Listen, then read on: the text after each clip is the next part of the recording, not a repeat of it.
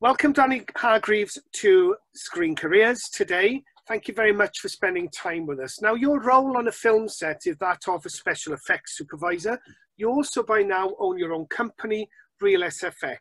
Could you explain to me what your responsibilities are as a special effects supervisor on a film set? Okay, well, first of all, thanks, Lloyd, for having me. This is a great thing to be involved in, so more than happy to help and give some people some advice on how to get into the industry. But basically, my role, in a nutshell, is creating the chaos on set. All right, so it is being responsible for the special effects that you see on the show.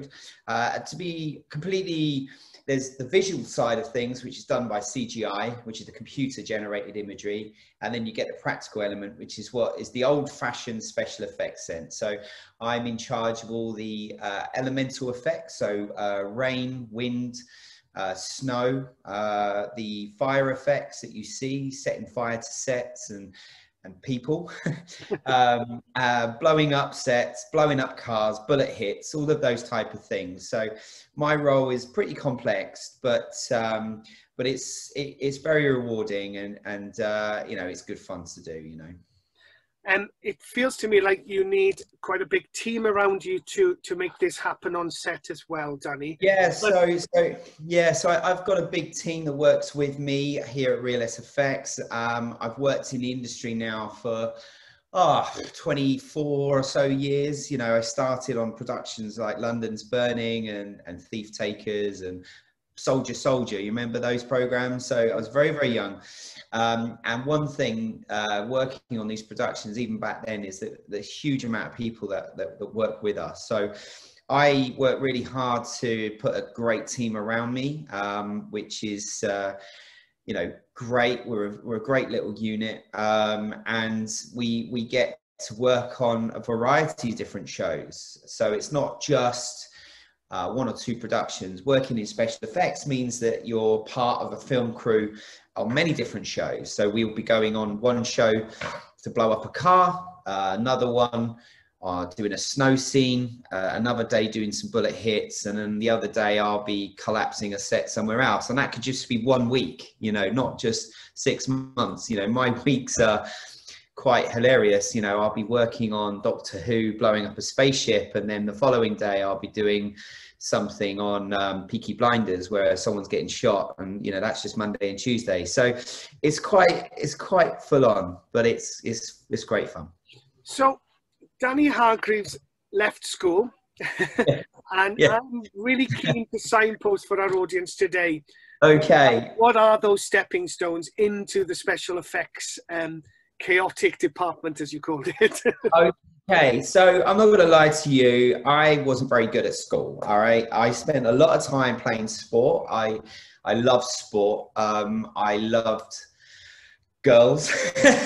And, you know, I was that guy that was well into sport, captain of this and that, and you know, and so for me, academically, I was not great. I was quite frustrated at school, although I massively enjoyed art. So I like creativity. And what I found was there wasn't really anything that really interested me as such. So I kind of was cruising when I was about 16, 17. I thought I was a bit arrogant and I thought I was going to do great. And then I did terrible in my GCSEs. And it was a real turning point for me that I did a really bad, shall we say, I had bad results. You know, I came out, I think, with a B and a C, and it was just, I thought I was going to do okay, and the arrogance of thinking, yeah, I'll be all right, but I wasn't. All right. So that was the first shock for me, that the reality, one thing that you do when you're at school is you're in this sense of this bubble at school. And then before you know it, you finish that bubble, don't you? It's like all of a sudden, there you go, guys, crack on. And so it was quite a reality check for me. But around that sort of time, I was just starting to take an interest into cinema. And I was starting to watch kind of behind the scenes things about how to create some of the special effects. And for me, I watched a behind the scenes look at Terminator 2. And for me, it introduced me to the world of filmmaking, and there was a dude on there that was blowing up stuff, and I was like, my God, there's actually somebody that does that, you know. So for me, I kind of like, there was no internet then. Yes, I am that old. It was, you know, there was no internet. There was like it was very hard to find information. And for me at the time, my mum and dad owned a pub. And there was a guy that came into the pub who worked for the BBC, and he introduced me to an old special effects guy who's not with us anymore, but he managed to get some information to me about special effects, and he actually worked on Doctor Who, can you believe it? So he introduced me to what is special effects, and I was like, this is really interesting. And hence when I started watching behind the scenes things, it did something in me. It sort of resonated in me, and I thought, you know what, this seems like a really cool industry. So did some research, found companies that do special effects. And one morning I was watching, do you remember The Big Breakfast? There was a Channel 4 morning program, and there was a special effects company on there that was advertising courses that you can learn, pay money and come and learn special effects bullet hits. Now, I hounded those people. You know, I found out their details, looked on the old phone book, and contacted them and basically begged them to give me a job. And so this is still a relatively young age. I was only 14 at the time, and then by about 15, around the time I wasn't doing great at school, I was already doing work experience, working for free, traveling to London. Working for free, and then obviously not doing well in my GCSEs meant that I already found myself another career path, which was potentially going to college as part of an apprenticeship. So essentially, by having that first communication, gave me a direction, knowing that I wanted to get into special effects. I'd already found a company that did it. I looked at courses to study engineering, because engineering, again, was a part of the whole catalyst. Learning how to do what I wanted to do, knowing what I had to do it, meant that I suddenly gained interest in stuff that I hadn't done before. Right. So all of a sudden I was starting a college apprenticeship, learning engineering. And so all of a sudden science started becoming quite interesting to me. You know, I hadn't taken an interest in science before, but all of a sudden, because it was so relevant to my end career, I essentially took more of an interest then. And it wasn't until I left school did I actually start have an interest in science. And then essentially that company then took me on as an apprentice. I lied about my age, as I said, which was always a bit awkward when they're giving me a job. And anyway, I finally took it, and then I did a day course apprenticeship. And for me, and as we do here at Real SFX, is we really champion apprenticeships. You know, universities are fantastic as well, but you've got to appreciate 25 or so years ago, there was no university courses then to learn special effects. So essentially a college day release college course was brilliant. I got to study mechanical engineering, and then I furthered my education into mechanical electrical engineering, and I did a diploma and a HNC in mechanical science. So the progression there was simply leaving school, not doing very well, but finding a passion, which was filmmaking, and then tailoring my education around that passion, and then moving forward with that. It just gave me, I don't know, it just gave me that direction that I needed at the age of 16, 17, when you need that direction, you know. And so I moved to London at the age of 17, and I think about it now, I've got a 14-year-old son, and I can't imagine him doing this, but I moved to London at the age of 16, 17, and I lived there. And lived and worked there, and essentially just worked my way through the progressional stages within that special effects company, from sweeping the floor to running Doctor Who, you know. So it's been a journey, but it's been a journey I've enjoyed. You know, I've got to do some incredible things. I've been to some amazing places.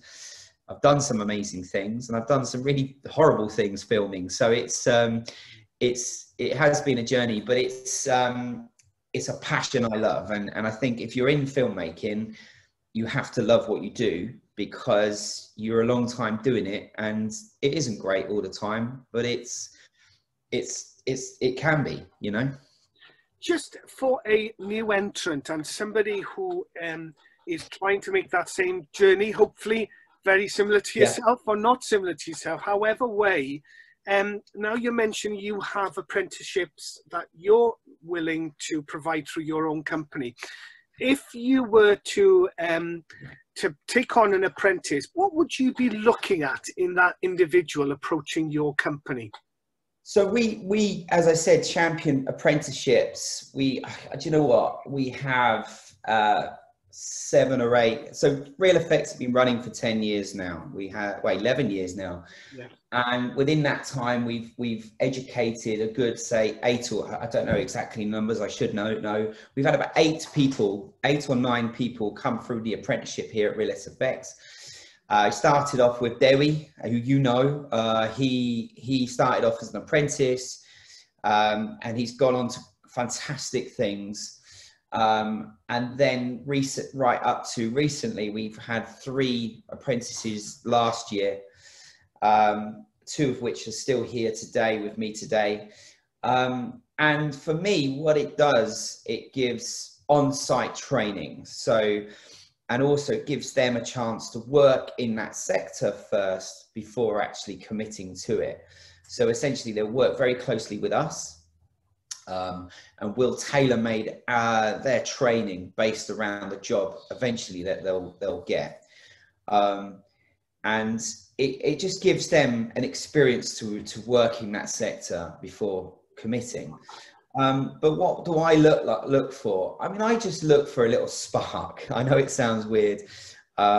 Anyone who I sit around a table and think about, you know what, I think you're great. I think you're great. You know, I wouldn't necessarily always go for the person with the most obvious person with all the best qualifications. Someone's got to have a little, I don't know, a twinkle in their eye. You know, they want to be, they just want to be there. They want to be, the reason why they want to meet you is because they really want a job. And what are you going to do that's going to convince me to give you a job, you know?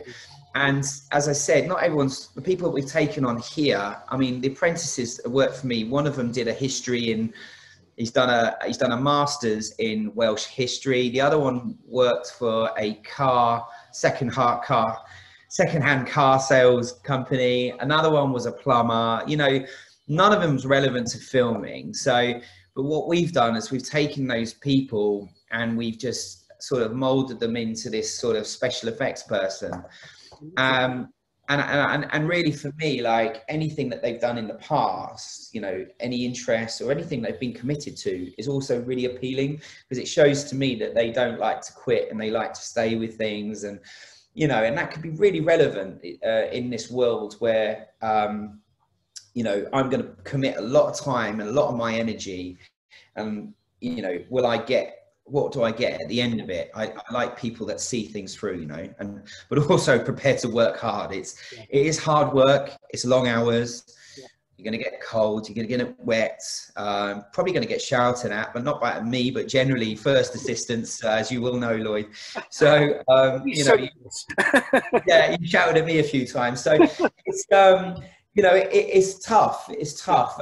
So it's important that they're prepared to work, you know. I compliment you as a company for having apprenticeship schemes, because in this day and age there are not many available to the younger generation to partake with, and it's a truly good thing that your company is doing, and I compliment you. I mean, for me, it was one of the first things that was so important to me, coming through an apprenticeship myself.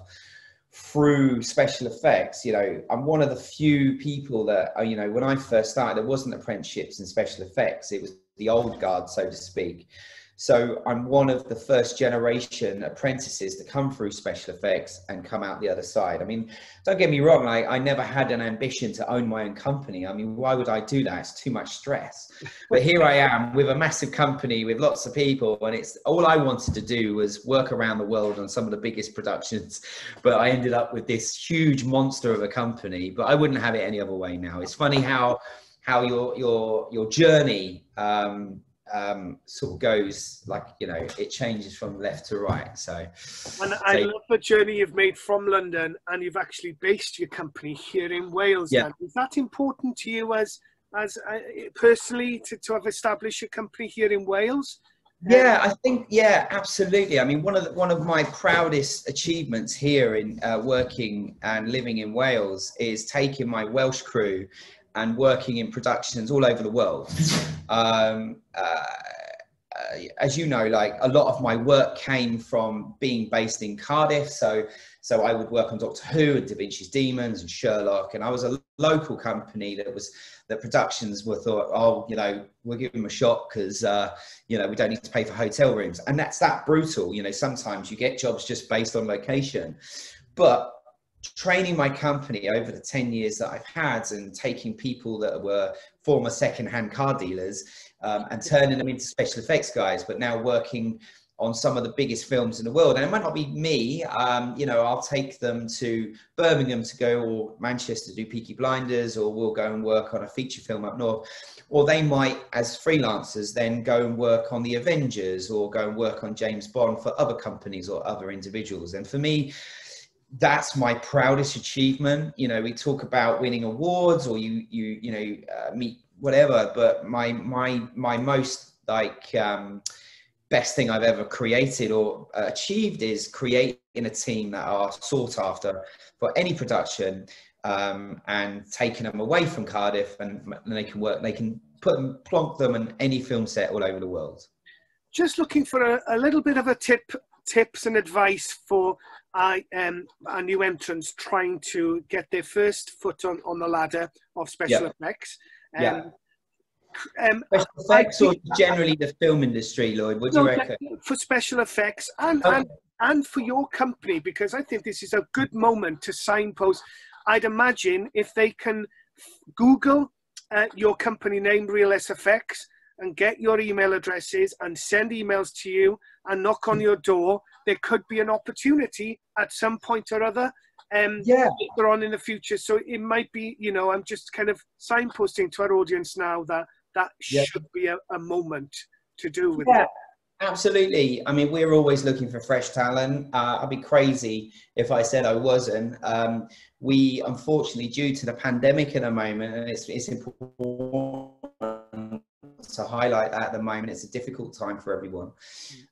The event industry, because at the end of the day, I don't just work in special effects and film and TV. We are involved in events as well.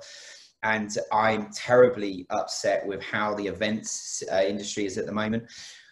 We are actually, on the flip side, the filming and TV industry is very busy, because at the end of the day, everyone in lockdown has been watching TV and box sets and stuff. So there is a huge amount of production that's desperate to get cracking. So what I'm trying to do is take on a lot of event teams at the moment. We've got a few guys coming to join us from who normally do festivals and stuff, which is great because it just means that I can give that level of work. And it's a very easy thing to suddenly flip and do filmmaking.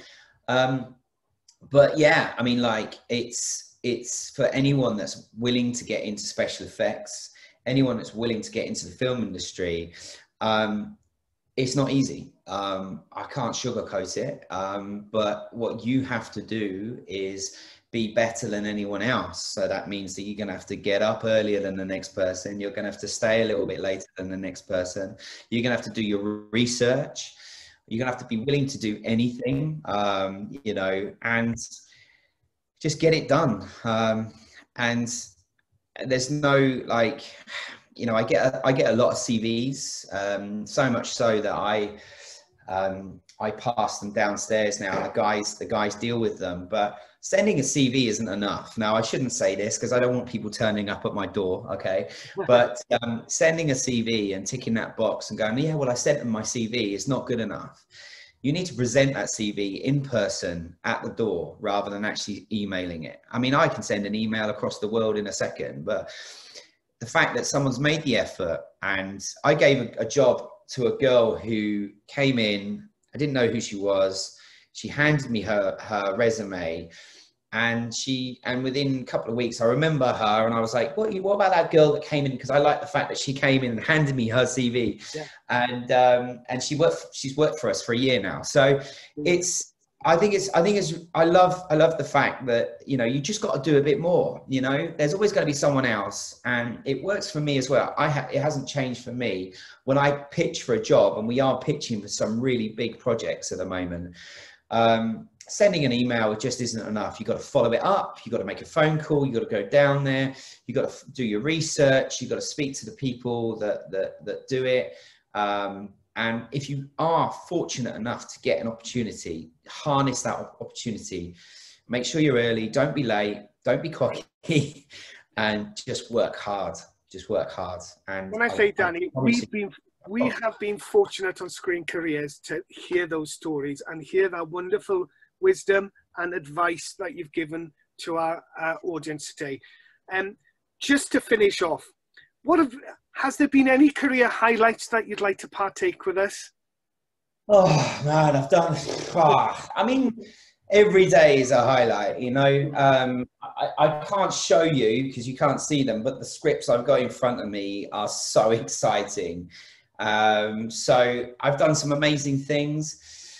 I've traveled around the world, done some incredible stuff. Highlights for me: working with certain actors, building my team, having some great stories. Not all that I can tell right now. Memories. But the most exciting for me is getting a phone call, and then all of a sudden it flips and I'm on a flight the next day. Unfortunately, I can't do it at the moment, but I like the moments where you go, oh, Danny, are you available to do this war film in so-and-so in Thailand? Can you get on a flight tomorrow? They're super cool, and I love that. And I've got a couple of those cheeky little scripts in front of me right now that I'm breaking down, and I think if they come off, watch this space. It's going to be really exciting. Well, Danny, I wish you well upon all your journeys to come, and I wish you well as a team as well. It's very rest assuring to hear that there's a company based in Wales in the film industry. Very proud to be based in Wales. Apprenticeships as well, which is a huge compliment from me to you. Danny Hargreaves, thank you for joining us here today at Screen Careers. Diolch I ti. Thanks, Lloyd. Thanks so much. Good luck, everyone. Thank you.